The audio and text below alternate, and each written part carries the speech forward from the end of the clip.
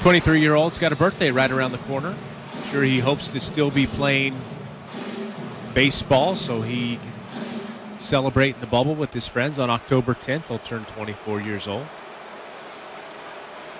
From Santo Domingo, Dominican Republic. He fires. That's up high and off the mid of Molina all the way to the backstop. 98, but nowhere near the strike zone, so he'll walk Nola. Full count to Cronenworth. Drew a bases loaded walk last time up. He draws another walk. And remember, Tatis got off to this wonderful MVP caliber start, but he did peter off towards the end of the regular season. They need him to get going once again, and they have an opportunity here against St. Louis in this Cardinals bullpen, which had been so good, and then Cabrera walked the first two of the inning. Okay, we know that this year they only played against the National League West and the American League West, so they've not seen.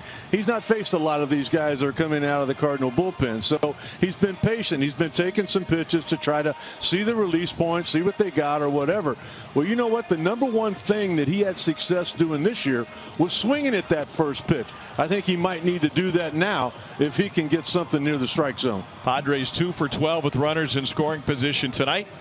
Giovanni Gallegos on the mound now for St. Louis. Only appeared in 13 games in the regular season, but tied for the St. Louis team lead with 4 saves. Giovanni came over from the New York Yankees. They need him to be good because they gave up a lot. It was Luke Voigt that went to the Yankees in that trade. He's picked up 4 saves during the regular season.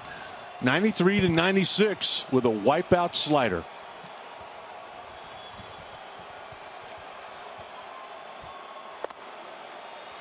Missed upstairs to Tatis. Padres today 2 for 12 with runners in scoring position.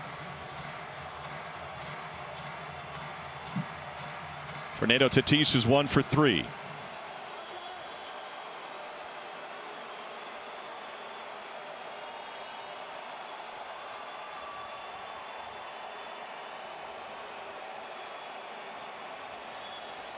The 1-0 fouled off of Molina's face mask. Nobody's happy right now.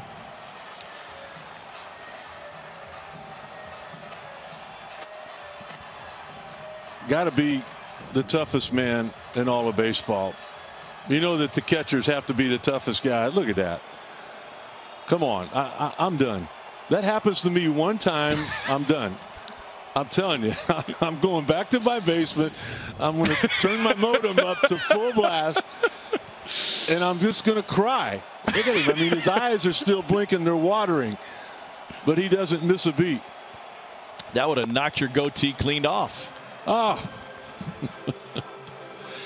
How does he do it? How does he sit back there and take 4 or 5 of those every night? He got people running into him at home plate. Yeah. And it's not just catching. It's the toll that the body takes playing every day. Earlier this season, Yadi fouled a pitch off of his foot, and Mike Schilt went out to check on his catcher. And on his way back to the dugout, he turned to the assistant athletic trainer, Chris Conroy, and he said, gosh, I'm so worried about his toes. Can you imagine what they look like? And Conroy said, toes? He doesn't have toes in those spikes. Those are just dust by now. First player in Major League history to play 15 consecutive seasons with 100 games or more behind the plate. And as we know, by far the best ability in any sport is availability.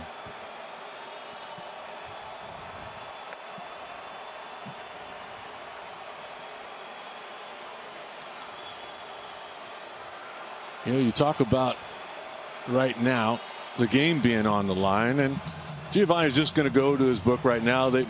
Molina touched something on his body to change the signs with a man on second, so that's what they're doing there. They don't want to mix up right here. You talk about this game possibly being on the line right here. You also know that you're talking about possibly the Padres season. They need a win tonight to keep this magical season going. Still can't get it straight. You got to put the card in the back pocket. And Molina will go through the sequence as soon as Tatis is set. Well, I don't know how many times they've been to the mound, but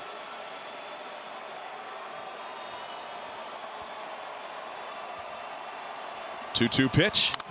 This one ripped to left field and gone in a hurry. Tatis delivers the electricity with a 3-run shot.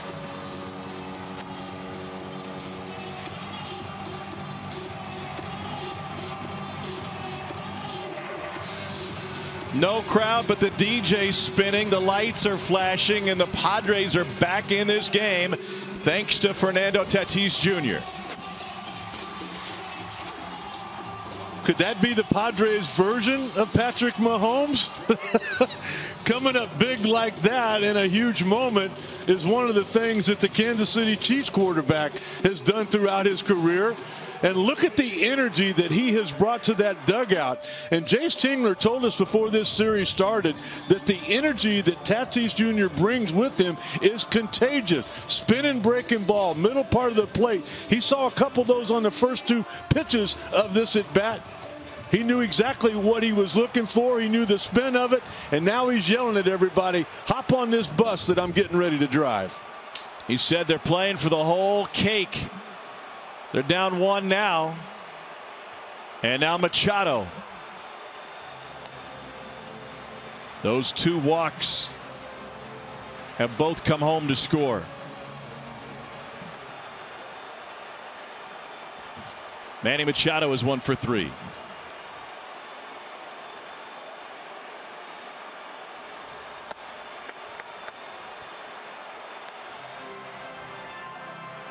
I'm glad that postseason baseball is happening. I can't help but think what this ballpark would sound like right now if Padres fans were allowed to walk through the door. They would hear it from LA to Tijuana.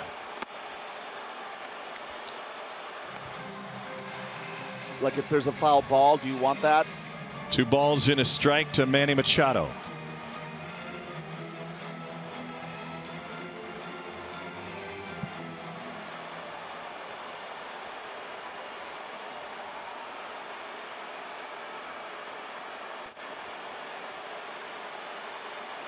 Pedro, what's it sound like there? Well, the volume has definitely been cranked up. No doubt about it. When the Padres have been threatening, the DJ has cranked it up. But before the game, Manny Machado on his Zoom call did say, you have no idea how bad this city has been waiting for something like this, and not to be able to be here hurts. But he said he's had guys who come into third base say to him during this season, if this crowd was allowed in here, this place would be incredibly rowdy. This city is known for that, he said.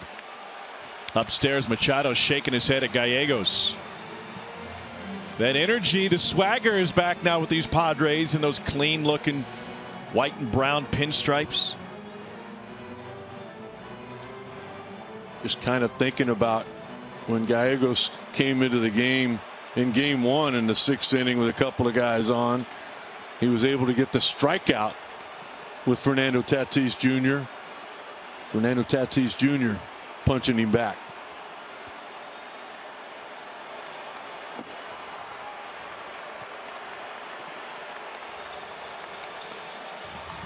Kind of just reading the facial expression from Manny there.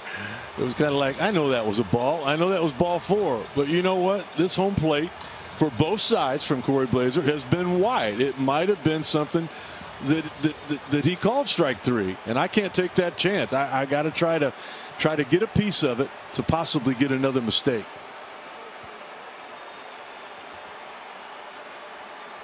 "16 home runs in the regular season for Machado, just 1 off of Tatis's pace. And that one's launched to left field. They go back to back. Padres have tied it with Tatis and Machado.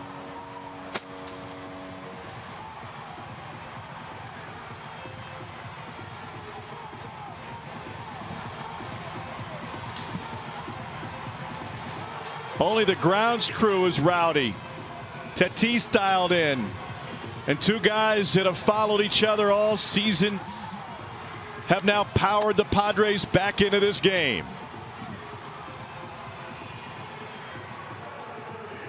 was almost like offensively they were asleep.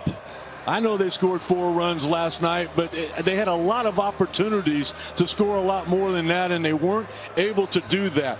The gifts that the St. Louis Cardinals gave them to start off the bottom of the 6th inning, those 2 walks set the table for the 2 guys that have done it all year long, and there was no bout of doubt either one of those home runs. Here we go. Feed me, I'm hot. Tough to find a team that hits the ball harder than the Padres. You know, I totally agree with you, and we've talked about that from top to bottom, and the combination of power and speed. You're not going to see the speed in this series because of the arm strength behind the plate of Yadier Molina, but we have been waiting. We talked about that power before this series even started. The Padres have been waiting. Where's it at? It's been there all year long. It took a while, but here it is.